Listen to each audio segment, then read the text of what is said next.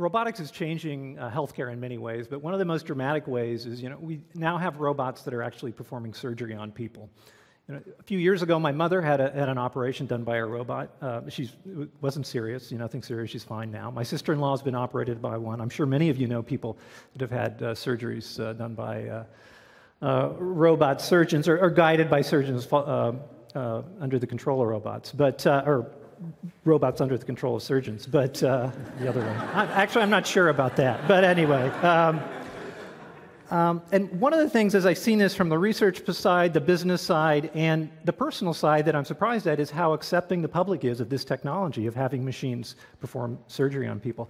And so I ran across this advertisement off the internet some years ago that I had to download and keep.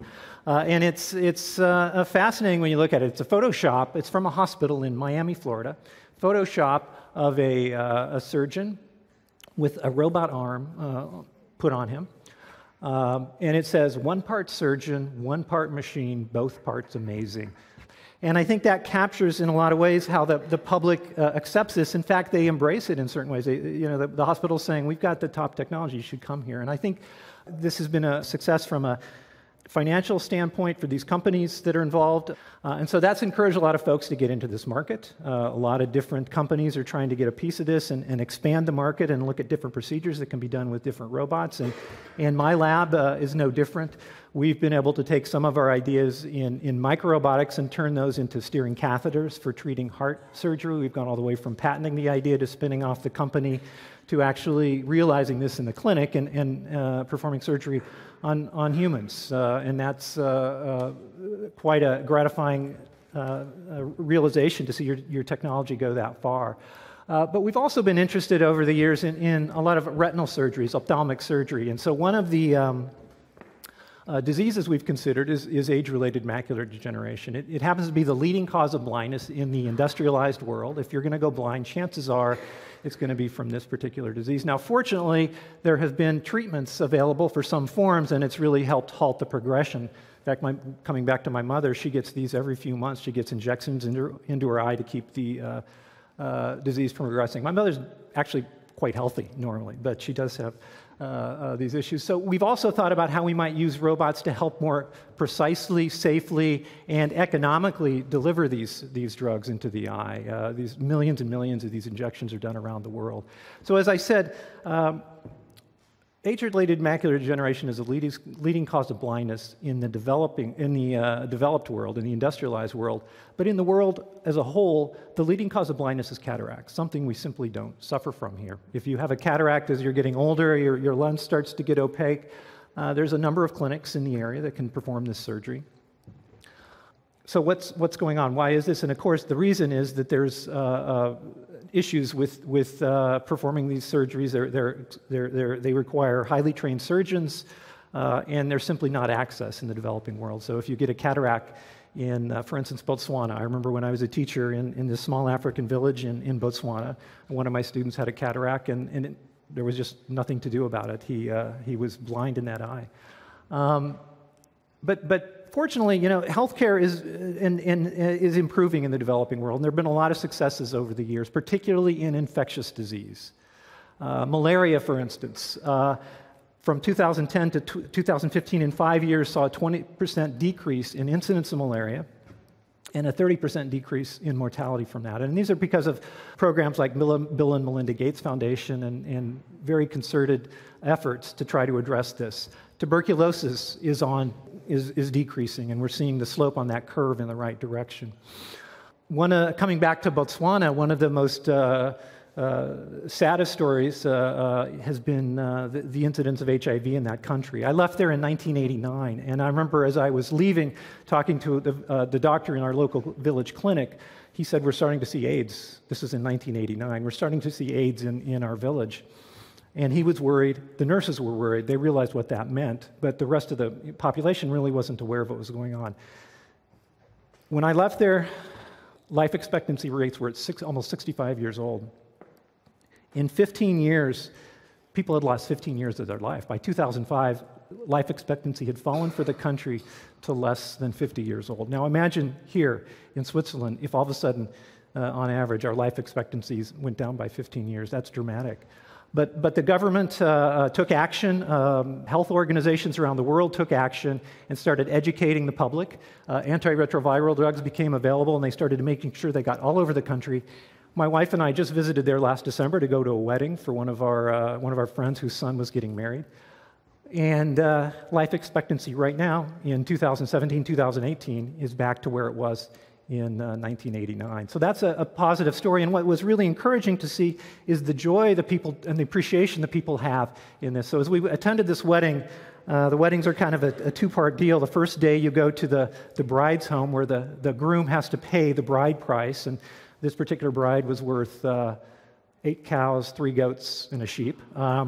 And so we go there, but during that visit there were traditional dancers that were singing about Botswana, singing about the village, singing about positive, joyous things. And one of the things they were singing about were HIV drugs. Imagine that. I go back, and not many of my students are alive from when I was a teacher there now, but it's changed people appreciate how it's changed their lives, and they sing praise to the Festus Mogai, who was the president who implemented these. They shout out AZT, one of the drugs they use, and it's changed, had a dramatic impact, and people appreciate that there. So there are a lot of positive things that have been going on in global health worldwide, but it's interesting to put it in perspective. So infectious disease, we've done well on. But if you look at HIV, malaria, and tuberculosis, and those account for less than 10% of the total disease burden in the developing world. And there's an estimate now that almost a third of disease in the world, period, requires some sort of surgical treatment. Unfortunately, 5 billion people in the world simply don't have access to that. And in low and middle income countries, 9 out of 10 people just simply can't get treated for cataracts, for esophageal cancer, for a number of diseases that we can go in and actually have a pretty good success rate with. So I think this next map kind of shows the story. The data's a little old, but I think it shows an interesting story. Blue is good in this map. These are cataract treatment rates. These are the countries that are being well treated, and this is from 2004, but I still think that's relevant. The green and the yellow countries are places that simply don't have access to this kind of surgery. But I think one of the things that's interesting to look at in this plot is India. There's a lot of poverty in India, but it's in the blue. They've made tremendous progress in addressing that because in India they've been very innovative in how they've addressed some of these needs for surgery. Here is something called the Lifeline Express. It's a train with an operating room in it, and it goes across the country, stops in villages, treats people, performs surgery if necessary, and then moves on. And they've had a tremendous success, and they've adopted these kind of practices as well, and similar practices to treating cataracts and things that are no longer, the leading cause of blindness in that country. So as an engineer and as a medical roboticist, we started thinking, now, is there something we can do in this area as well? Is there technology can it bring to bear? So one of the things we went back to, and we looked at cataract surgery. One of the really challenging operations is something called a capsulorhexis, where you have to make a very precise cut in the capsule that holds the lens to take out the diseased lens and replace it.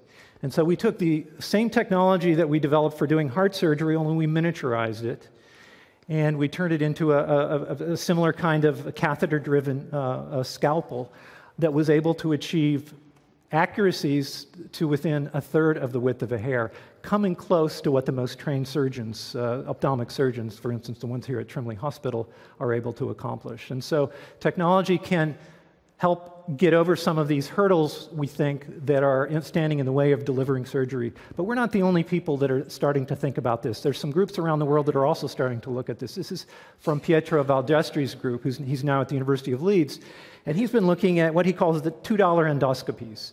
Endoscopies are typically done in the upper GI to look at your esophagus and stomach, and also in the colon, in the lower GI. And if you can get in there and find these incidents of disease early enough, your chances of survival are greatly enhanced. The problem is getting these out and doing these endoscopies. I visited a hospital in Francistown in Botswana when I was there recently, talked to the superintendent, and he asked him looking at what procedures they can do, and he says, "Oh, we can do endoscopies. Yeah, we do that here." And then he said, "But Actually, at the moment, all of our endoscopes are broken. And so people weren't getting this analysis. So what Pietro's done is come up with some very innovative ways of designing completely new ideas in endoscopes.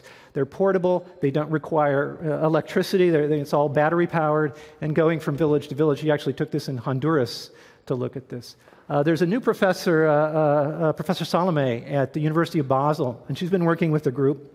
There's also a group at Columbia looking at this on how we can rethink magnetic resonance imaging technology. Magnetic MR is, of course, very important for looking inside our body and determining do we need surgery in the first place, but these machines cost millions of dollars. They're looking at reducing the requirements on imaging, on the quality of the image, and turning this into a device that's going to cost less than $50,000. And so that's going to open up diagnostic capabilities that simply don't exist in the developing world right now. So, finally, I want to talk about Sustainable Development Goals. In 2015, the United Nations came out with 17 Sustainable Development Goals. The idea here is to help countries and healthcare and foundations provide roadmaps on how can we create a sustainable world. What are some of the things? And they go all the way from eliminating poverty to energy, clean water, to a number of different aspects. But of course, healthcare is a very important one. We need to achieve these healthcare, improvements in healthcare in order to get to realize these type of SDGs, as they're called. And there was a quote I'm taking here from some medical researchers at Harvard who pointed out, right after this report came out, sustainable development goals cannot be achieved without explicitly addressing one of the most crucial needs facing the world, and that is a lack of access to surgery. We don't realize it here. A lot of the world just simply doesn't have access to surgical procedures.